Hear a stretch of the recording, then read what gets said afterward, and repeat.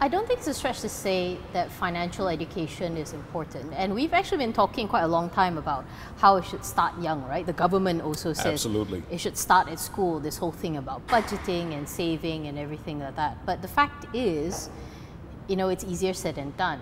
And most of the time, kids pick up what they see from their parents, and their parents themselves maybe not have the healthiest financial habits. So you talk to a startup called Tauke, and they are doing the interesting thing where they're targeting kids and parents. How does that work? Yes. So Little Tauke is this, it's a few-year-old, I think it was started in 2017, Perak-based startup, and they actively set out to include parents as part of their overall financial education aspiration, I suppose. Yeah. There generally are only very, very few financial education companies in Malaysia. It's still a very small sector, Yeah. but it's clearly addressing a very important niche. And I think what sets Little Tauke apart is the fact that they've identified the fact that parents are the ones who actually have the biggest and most overarching say in how kids develop their financial habits.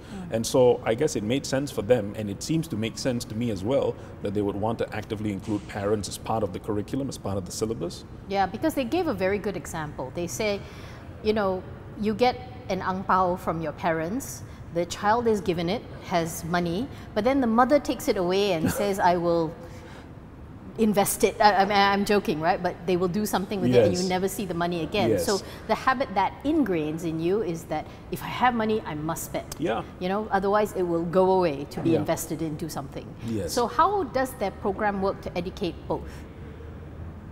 I think the program, by and large, the message that Little Tauke tells me is that at the end of the day, financial education applies across the board. It's not as if parents learn completely different principles from that of the kids. It's simply the level of complexity, the layers of details. Those are really what makes the difference.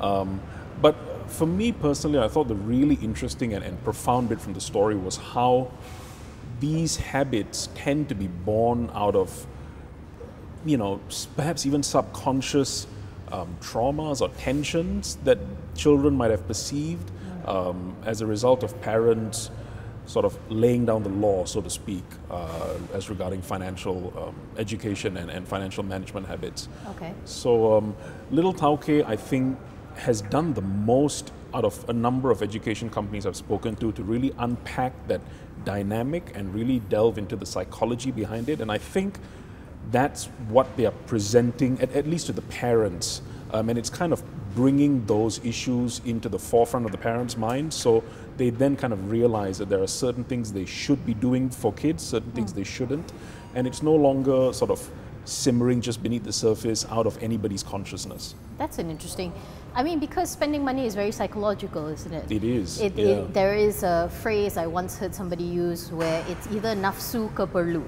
You know, is it want or is it a need? And I think separating that, or teaching your child to separate that, is probably one of the most basic things, right? If you want to teach them financial education. Never mind investing or whatever, but just this, what do you call it, sort of deciphering between what is a want and what is a need. Yeah.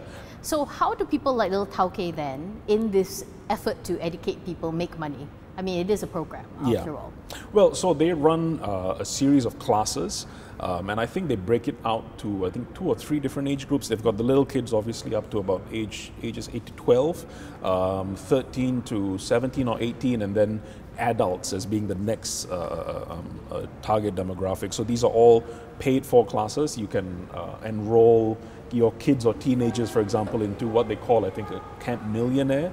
And it runs for a few days, and that's kind of where they really inculcate some of these lessons. But what I thought was really interesting is that, yes, parents have this specific class set aside for them, but in addition to that, after each module that the kids complete, each module comprising of a few lessons, the parents themselves are invited after the class to sit in with the coaches to run through exactly what the kids learned, and then they are given strategies to go back home and practice as a means to reinforce these lessons. So clearly they're kind of walking the talk. They're not just trying to make money off of the parents by selling these courses to them. Whether or not you get these courses, the parents still are required to participate in the kids and teenagers sessions as well. For more on the stories, pick up a copy of The Edge Weekly at all good newsstands.